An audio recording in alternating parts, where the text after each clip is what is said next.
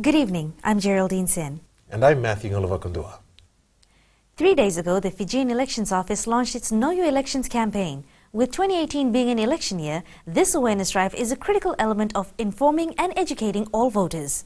Hand in hand with this, the FEO has also developed an election information booklet, and we'll be talking about this in detail with the Supervisor of Elections, Mr. Mohammed Saneem, who is our guest tonight. Good evening and welcome to the show. Now, last week, the Fijian Elections Office launched its Know Your Election campaign. Please tell us more about it and how it went. Yes, Geraldine, last week the Fijian Elections Office launched our Know Your Election campaign. It's an awareness drive for the 2018 general election. We launched it on Wednesday here in Suva, but immediately took it out to the rural areas. The approach we've taken for this awareness drive is from rural areas to come to the urban areas. And so Thursday was all about rural areas, and I myself went with Commissioner Nainduki to Bua and conducted awareness in Bua. So yes, it started on the 15th, it's going right up to 29th of April, and we hope to engage all the voters in this period.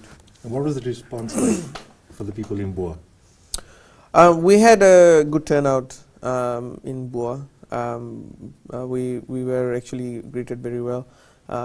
Big Binakawakalevu to Imbua, who also made himself available for the session.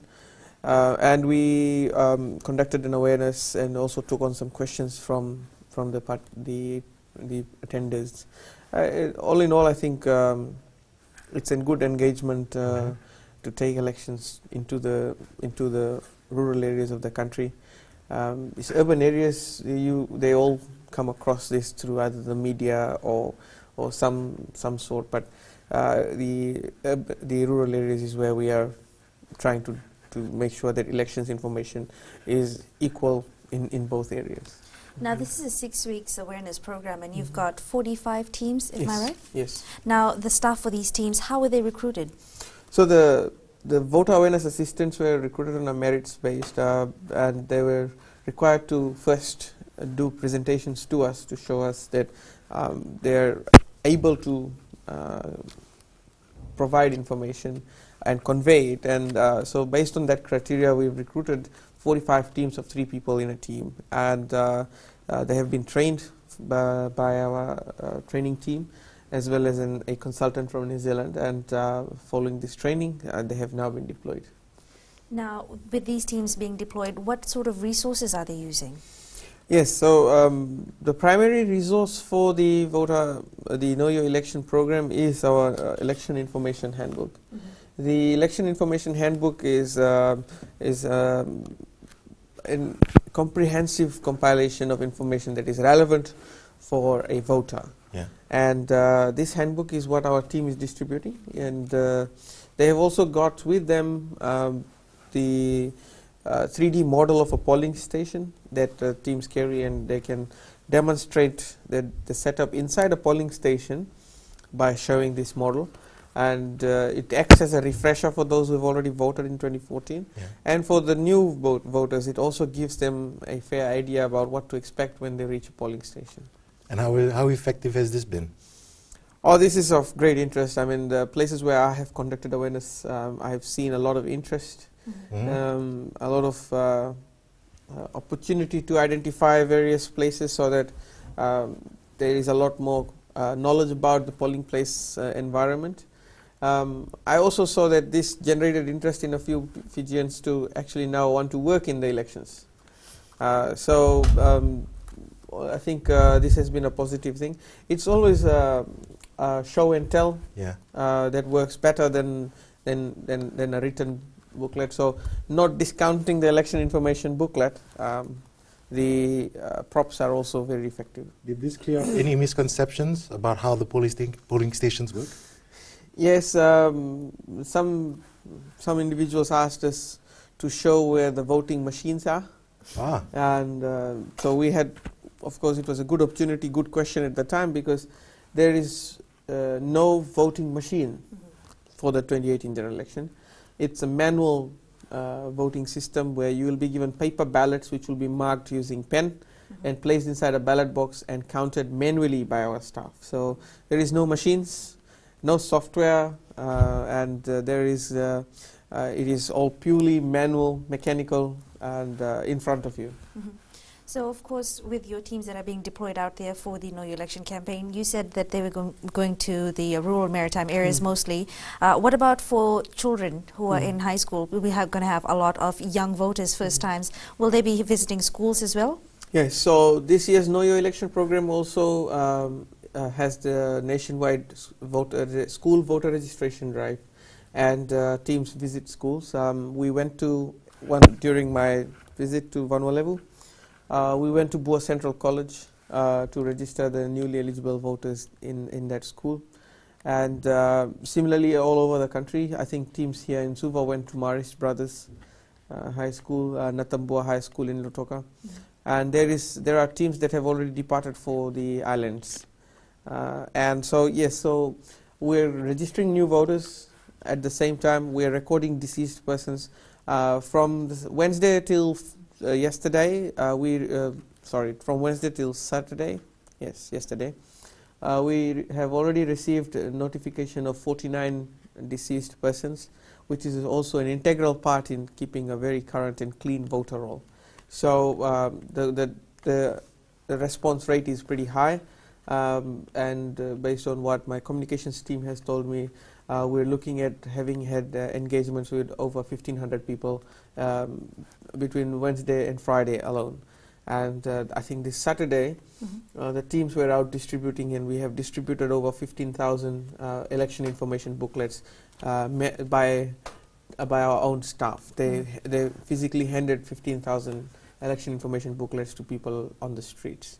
That's very commendable. Thank you for that. We'll be back with more after the break.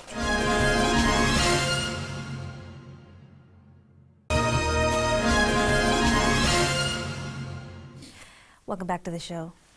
Now, Mr. Saneem, you mentioned that the election information booklet was also launched and that the team had distributed over 15,000 last week itself. Tell us more about the election booklet itself. Of course, the one that we have right now with us is in English, but then considering our population, most of the speakers are of Itauke, Hindi, and of course other languages. What other languages have they been reprinted in? So we've translated this book into 5 different languages, and after the translation, we are currently working on an audio recording of the entire booklet, so that persons with visual impairment, they are able to hear the book being read out loudly. We are also working on a sign language interpretation of the entire booklet, so this will also be available on our website for voters who would like to access those means of knowing the contents of the book. So the booklet on our website can also be can be enlarged significantly to allow a person to see it in bigger font. And so the website has got a very interactive platform for the booklets itself. Yes. Regarding the content of the booklet, what does it contain? What can people expect to learn from it? Yes, so the booklet has been designed to give comprehensive information about elections to a voter. We have strategically placed information there, starting with a glossary of commonly used jargons in elections. It's useful for our voters to know this in advance. We also have we've started with voter registration. Then we've gone on to how to find your polling venue. And then we've gone to voting, the 3 types of voting in Fiji. We've also explained counting as well as the results and seat allocation. So to give a full 360 picture of the elections. If someone wanted to get a book, where could they get one? The books are, well, in the papers on Saturday. We inserted the books in both newspapers on Saturday. The books will also be inserted in the postal boxes by this week. Books are also being sent to our major corporate organizations, not major, to a lot of corporate organizations. So if your organization received our calendar, your organization will soon receive the election information booklet. Our teams have been distributing them in their visits, and if someone is interested in one and they don't like a soft copy, you can pop into any of our nearest Fijian elections office and get a copy of the book for free. Pretty interesting, rather, to visit your Facebook page and see how detailed it is. I was captivated by the web series that you're starting as well. The first episode, very detailed, very informative. Can we expect other episodes to come out to be the same? And what can we expect them to be? Is this the Know Your Election series? Know Your Election series. Yes, the Know Your Election series is actually our prop, as I would say, a visual prop to complement the election information booklet. It's designed to give more visual information from the information that we have typed in the book. And Edwin and Vosita have taken up the project to set it up and do it, and there is going to be topics covered in that one. I think is voter registration, talking about the 3 different types of polling. They're going to also be talking about the ballot paper process, the finding your polling station, and a few others that we will be introducing in due course, which are not very general, but they're actually very specific to processes in the election, so that voters firsthand can see what the process is and decide for themselves. I can tell you one of them is about the ballot paper production and ballot paper custody. So we will be showing, not only telling, we will be showing how the ballot paper will be kept secure and safe. And we will be showing the processes involved in its production, not possible to show inside a factory that prints it, but we will show you the processes that the FEO has designed to ensure that ballot papers are safe, that the number of ballot papers is concise, and that the quality of the ballot paper is maintained. So just one example of a very specific topic that will be covered in the Know Your Election series. This may be of interest to a lot of people to understand the process. Taking us back a step, though, regarding the information booklet itself, of course, earlier on the FEO had released the provisional list of polling venues on their website. Is that information also included in the booklet? No, the provisional list of polling venues is not available on the booklet. This is because I would think that a voter would be more concerned about their own polling station. So on page 8 of the page 9 of the election information booklet, we have provided information on how you can see where you are voting in the next general election. And to do that, all the voter needs to do is type their voter card number on a blank text message, on a text message, and send it to the number 1500. And the platform is designed to almost immediately reply to you and advise you where you are currently registered to vote. And if that is not convenient to you anymore, you can then apply at the nearest voter service center to change your polling venue. Generally, in 2014, there were a lot of people who checked their polling venues on election day, 100,000 in fact. We have opened this platform since February this year. So we expect a lot of Fijians to take advantage of this opportunity and check their venues now, so that after this election nobody comes to me and says, you know, my wife voted somewhere else and I voted somewhere else. This is your opportunity to correct their details, and I encourage everybody to do so. Since February we have received over 35,000 queries. I was hoping it would be over 335,000 queries, but there is still time, and I urge everybody to make use of this platform. Is that a charge service, and is it available for all customers of all the different networks? It's available on all networks, and it's a free of charge service. There is no charges. Rural places that you visited first were in Vandu level. So how many rural areas have you covered so far?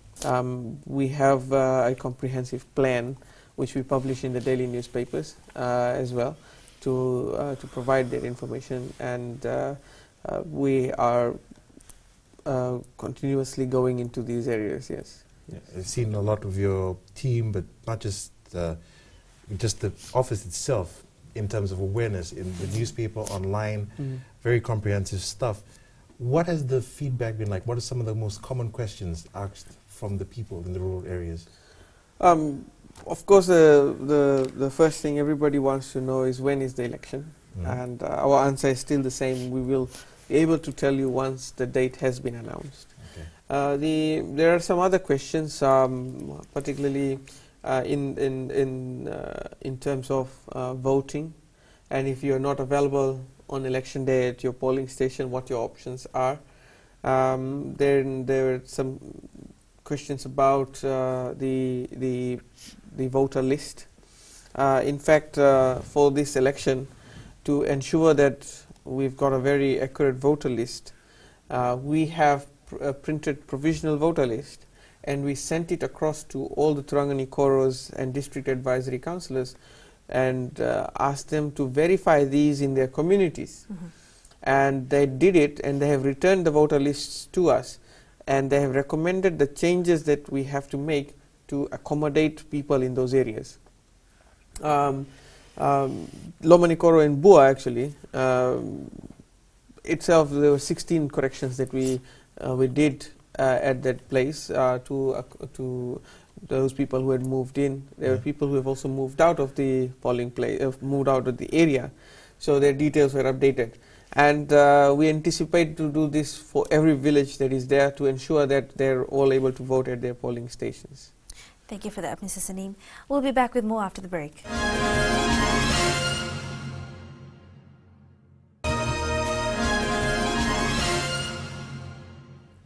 Welcome back to the show. Matthew, I believe you have a question?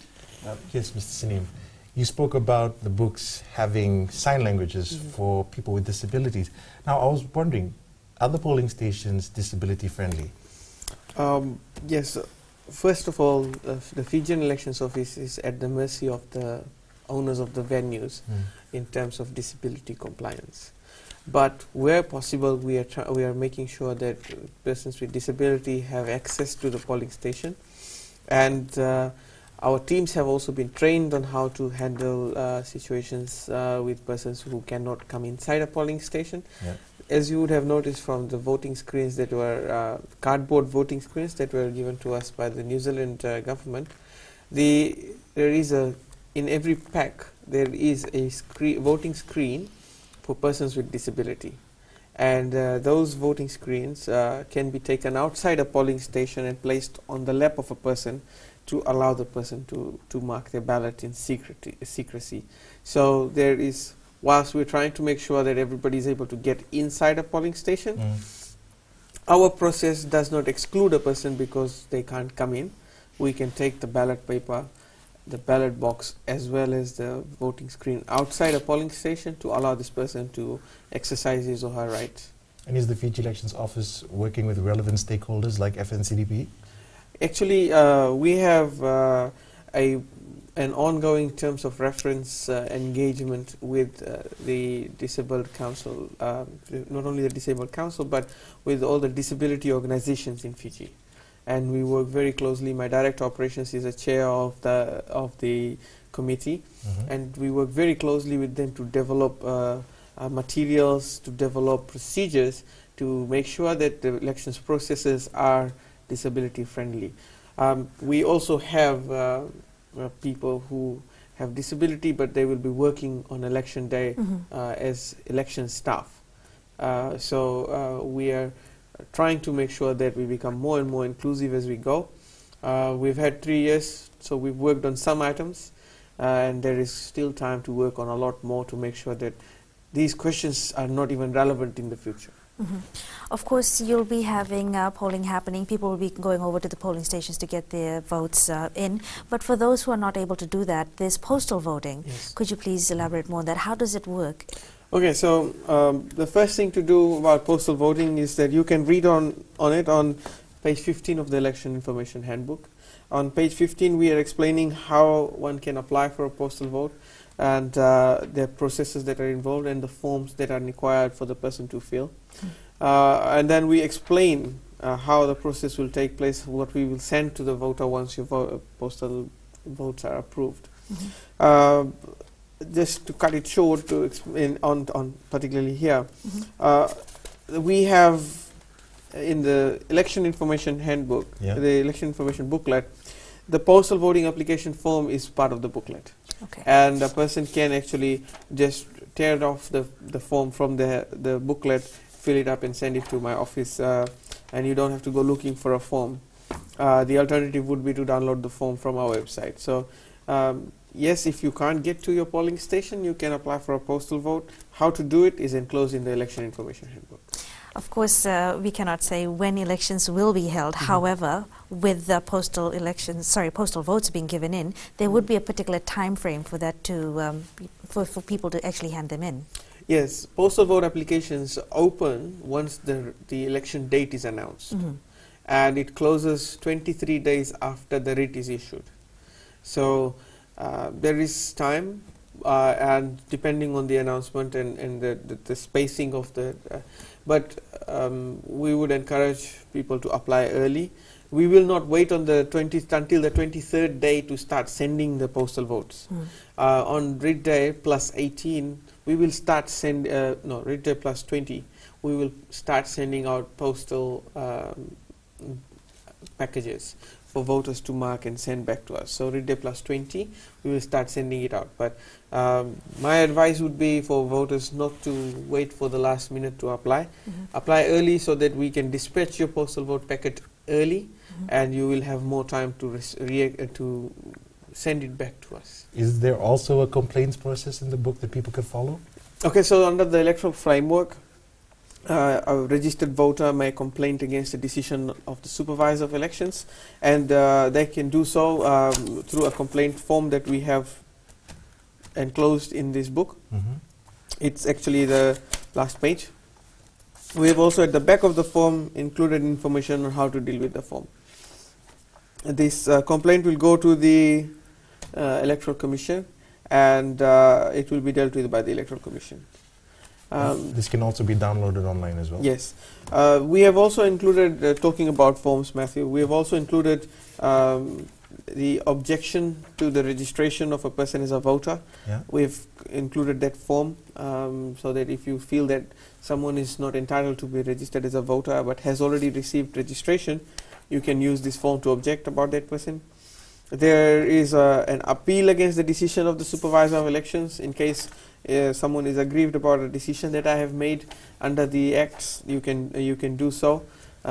Please read section 11 to understand the requirements around it. Then there is, of course, the postal voting application form, as I have said. So we have included a couple of forms in here that are related to the voter, and for the voter to be able to use them. Thank you for that, Mr. Saneem. We'll be back with more after the break.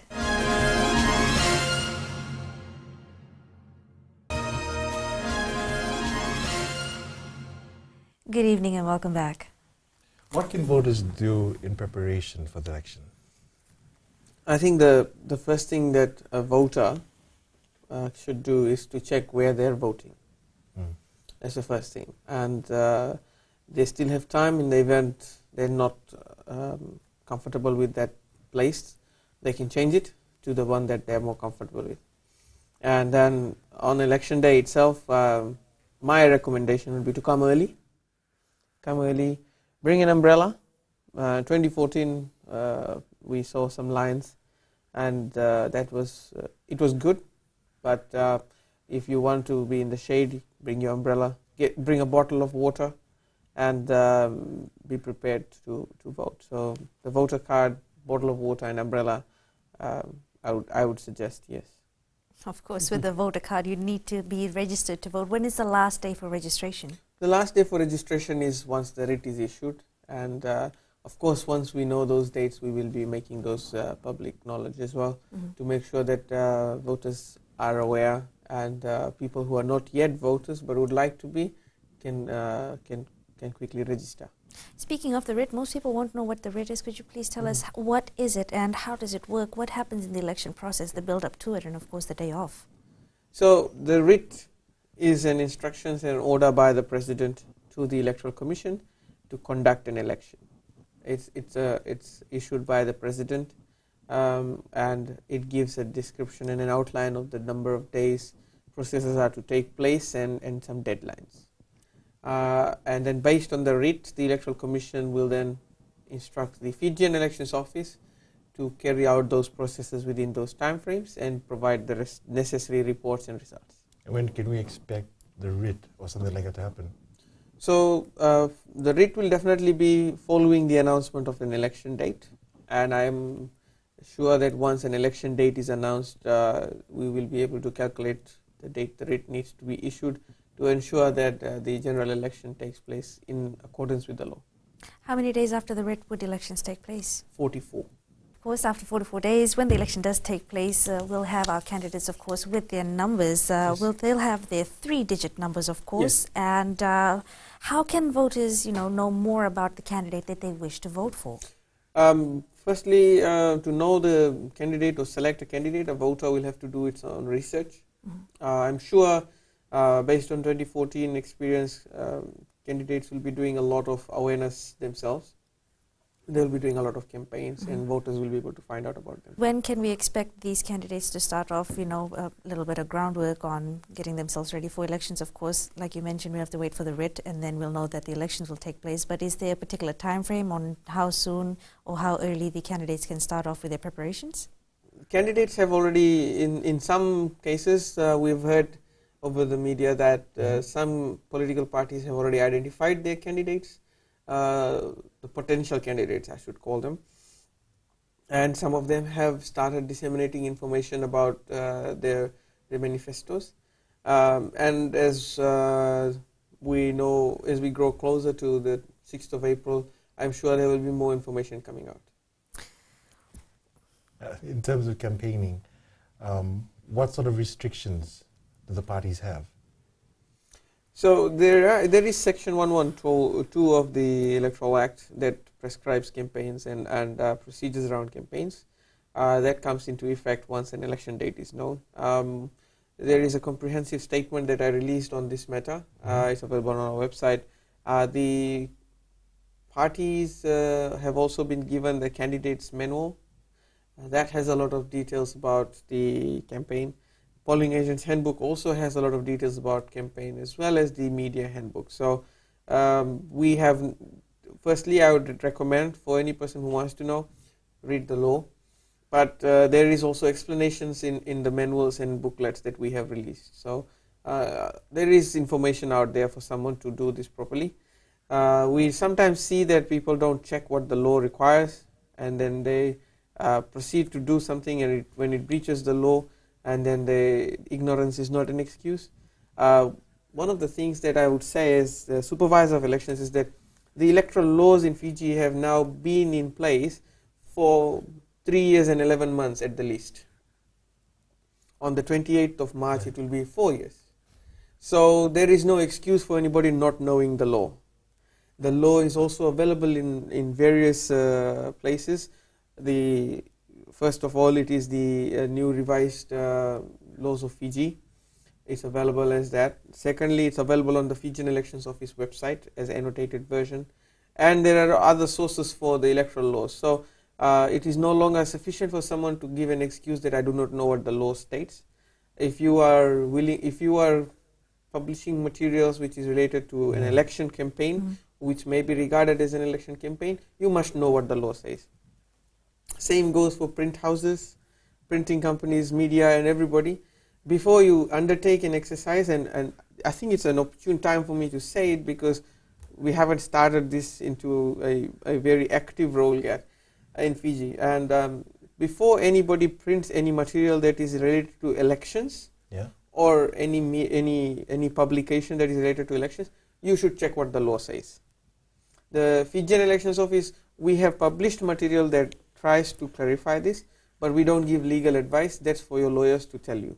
So it's important that people are able to check what the law requires them to do, rather than coming around and saying, sorry, we didn't know.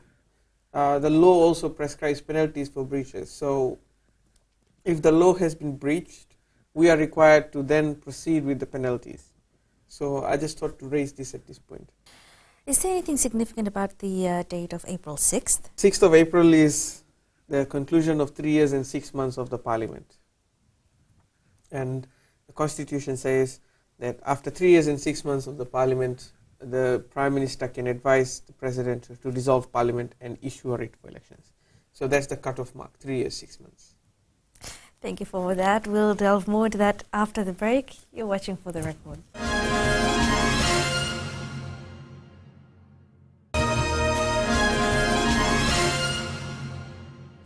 Welcome back. Now, Mr. Saneem, with the going back to the elections information booklet that was, of course, launched and that's been disseminated to members of the public already, why is the FEO so heavily invested in it and trying to promote, awareness on it, giving it out to people? Why is it so important? Firstly, this is election year. So, as the election management body, we would like to make sure that the entire voter base had gone through an election information booklet. We believe that it is critical for our voters to know about the entire election process. We also believe that launching it out in March is ideal because it gives voters at least a good safe 3 weeks to go through it, and if there are any questions, to ask us. Ladies and gentlemen, actually the writ can be issued after 6th of April, and it is important that every voter has, on at least by the 6th of April, the opportunity to get their polling venues corrected, details updated, and armed with information from the election information booklet. We want the nation to be ready and on standby, and once the date of election is announced, to actually do the election related stuff. But until then, it is critical for voters to know about the whole election process. Our voter awareness exercise, although is from 15th of March to 29th of April, we intend to have covered a lot of ground by the first week of April. And our target is that we would like at least 400,000 voters to have received a copy of the handbook by that date. And of course, there is always access to other information. As Matthew said, our Facebook page is very active, and we have over 80,000 people on our Facebook page, and we are pushing out the messages from the election information booklet on our Facebook page regularly. So we need to build capacity. In 2014, the total invalid votes was 0.75%, and we would like to at least keep up to that figure, or at least below 4% for the next general election. And is the team fully prepared at this point? So we had said the target date was 1st of April. We still have about a good 15 days or so left to get to that date. Preparations are on track, and of course we are now heavily concentrating on the finalization of the staffing for polling places. So in the next few days, we will be signing up more contracts and engaging more people to take up places in polling stations, so that we are able to have a full-fledged staff on election day, whenever it is. Given the information in the election information booklet, is there any particular place in the booklet, any information that you'd like to highlight that is of importance, of significance, that everybody needs to go over? If I have to take a pick, I would say page 17. Page 17 gives you the basic information on how to vote. If anything, the voter needs to see in this book is page 17. Other pages have a lot of information that is relevant, but page 17 can give you the basic minimum information you need before you join the queue at a polling place. Is there any final messages you want to give our voters? Yes, before we end the show? Of course, yes. The 2018 general election is around the corner. It is incumbent on every voter to be equipped with sufficient knowledge to be able to cast their vote. The election information handbook that we have prepared is designed to give you that amount of information, and I would like to urge every Fijian to try and obtain a copy of this handbook and go through it thoroughly, so that you are an informed voter and you know how what, as the chairperson said, you know the deal with the ballot paper, and the deal that comes with the ballot paper. So I'd like to encourage everybody to please obtain a copy of the election information handbook so that they are more informed as a voter and a well-prepared voter on election day. Thank you. Thank you for that, Mr. Saneem.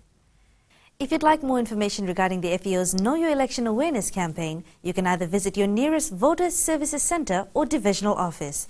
If you'd like to call them, you can do so on 331-6225 or send an email to info@feo.org.fj. Up next, My Say with Nemani Delaimbetiki.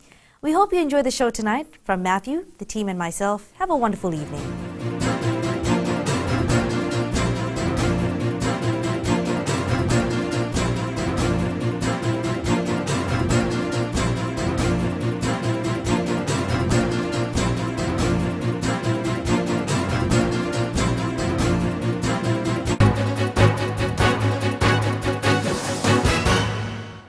Good evening. I'm Nemani Delaimbetiki of the Fiji Sun. Welcome to Fiji's first TV editorial show. In my say tonight, I will speak on students' behavior on school buses. Students' hooliganism on school buses has gone too far. It must stop. The latest reported incidents involve buses belonging to the Nasese Buses Limited of Suba. The ripping out of bus seats and the damaging of windscreen and windows is vandalism at its worst. It is criminal, and those involved must not be allowed to get away with it. They must be subject to the full processes of the law and be made to realize that vandalism of any kind is unacceptable and not condoned. When a bus is moving, any activity on board is fraught with danger and can compromise the safety of the drivers and passengers. The audacious nature in which the latest incidents played out tells us that the students have become more daring and dangerous. If action is not taken on these latest incidents, it is going to get worse. Daredevils out there could be planning more bizarre acts which they may regard as simple pranks. There are a few more zone athletic meetings to take place before the Fiji Secondary School's athletic finals next month. In the coming weeks, there is potential for more violence, and the message must go out now that enough is enough. People are sick and tired of hearing and seeing scenes of violence by students, whether it is destruction or defacing of property, or the rivalry between students on the field spilling into the streets. It is serious and must be nipped in the bud. Violence is not the desired method to achieve an objective or to let off steam. It always leads to pain, suffering, and heartache, and to a certain extent, loss of lives and property. The violent behavior on the buses could endanger the lives of not only the perpetrators, but other fellow passengers and the drivers. How can we resolve this problem? First, each school bus must have an adult supervisor to ensure that students comply with the rules. The driver cannot drive and look after the students at the same time. When you have more than 60 screaming students breathing down your neck, it can be overwhelming. The supervisor can be a school teacher, a parent, land transport authority officer, or police officer. A meeting of all stakeholders will work out the mechanics. One of the contributing factors to party mood in buses is the loud music. When the music is blared by the bus driver or passengers carrying their own music, it creates this party atmosphere. Passengers join the fun, and some go further and do stupid things, like ripping out bus seats. Loud music must be banned in buses. Not all passengers like loud music. Some enjoy a quiet ride, read a book, listen to a favorite program, phone a friend or loved one, or simply take a nap before getting off at the next destination. The last thing they want is loud music. Overloading must stop. It's unhealthy and risky to students. It creates an environment of uneasiness and frustration which can be expressed in different forms, including violence. Bus operators must provide extra buses to cater for students and ensure that no one is left behind. Parents need to play a more active role. They should set the rules at home and draw boundaries for their children on what they can do and what they cannot do. Unless we take concrete steps to address this problem now, we may live to regret it later. This is Nemani Jalembetiki of the Fiji Sun. That was my say tonight. For more of my views, you can read the Fiji Sun. See you next week.